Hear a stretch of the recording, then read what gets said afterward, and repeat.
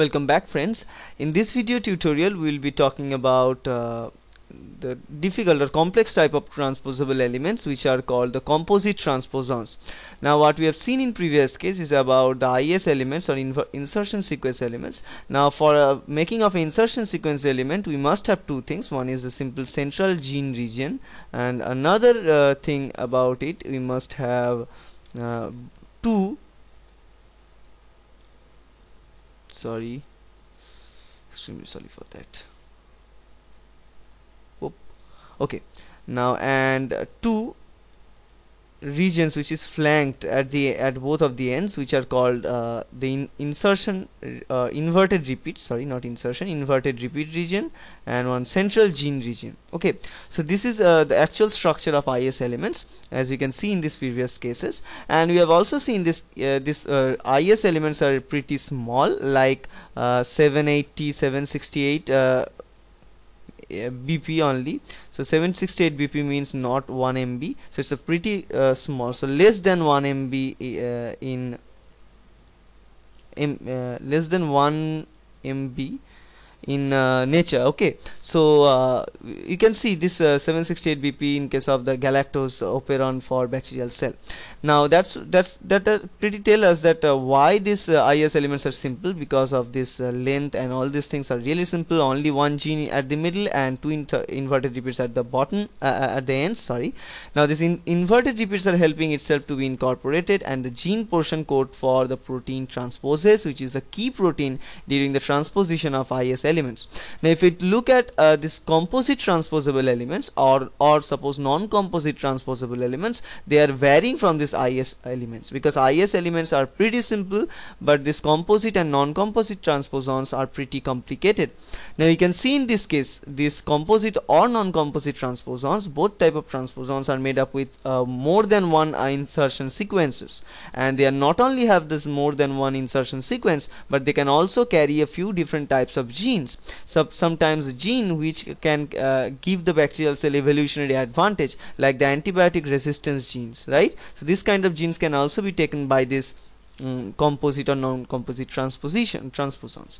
Now in this case we are looking at the TN10 transposons of bacteria cell. It is a total consisting of 9.3 kb nucleotide sequence, so you can see pretty big, 9.3 kb, and it includes 6.5 kb at the central region, which is the DNA, or which is the gene region which codes for the tetracycline resistant. Not all the region, but in between this 6.5 kb we are having the gene for tetracycline resistant. So this is a very positive factor about these composite transposons, or very unique factor, that it can carry this antibiotic resistance genes, and by the means it can transfer this antibiotic resistance genes from one species to another species, very few times, but sometimes, and most of the time in between the same members of the same different members of the same species. Okay, and it also consists of two 1.4 kb sequences at both the ends, which are simply insertion sequences. We can see in this case, which are simply insertion sequences. So these two things are the IS elements, which is denoted with this red and yellow color. This yellow color portion is simply this blue color what I have drawn here, which is coding for the transposase, and these two red parts are the inverted repeats. So these two IS sequence is present at the both of the terminals of this central gene region for this composite transposons.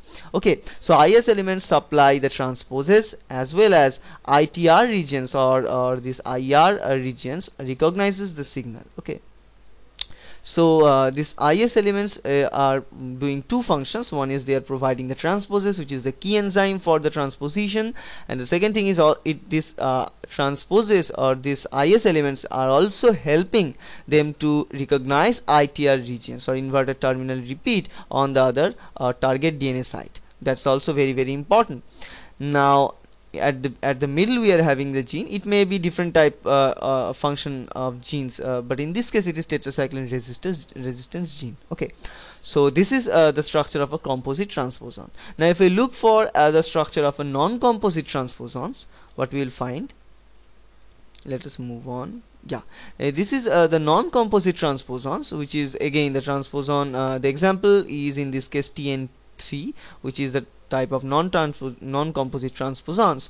Now again, this type of transposons can also carry genes. The example can be genetic antibiotic resistance also in this case too. So we can see here we have a beta lactamase, which is the antibiotic resistance against beta lactam antibiotics like penicillin, but in this case they do not terminate with IS elements. So that's a very important point, because in previous case, in case of composite transposons, we can see that at the central region it can carry gene, but at the both ends we are having the IS elements, because IS element must present at the both end, and this IS elements, as we know, they are consisting of the central transposase encoding region, and at the end they are inverted repeat region, and this will be flanked at the middle gene containing site.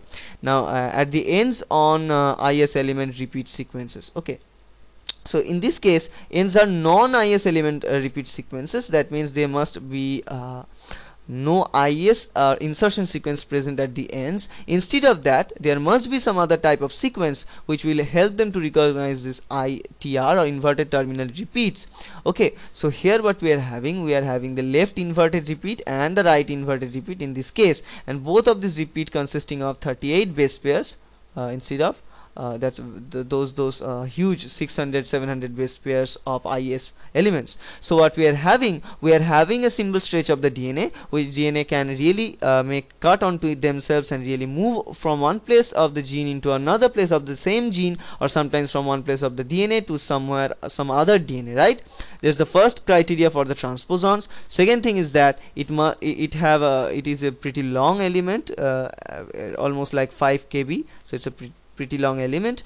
Now in between this 5 kb, only 38 bp at both of the ends, it consists of the inverted repeat instead of the insertion sequence. That's the second quality characteristic here, which is a pretty small region, and rest of all the region in typically like 4957 bp or 4.95 or 4.96 kb region is consisting of all the different types of genes. So in comparative way, we can see this non-composite transposons actually carry much more genes than the composite transposons, and non-composite transposons are not having any insertion sequence elements, and the gene sequence is not denoted, or the end of the gene sequences are not denoted by this IS elements in this case. Instead of that, they are denoted by the inverted repeat sequences at both the ends, but these are not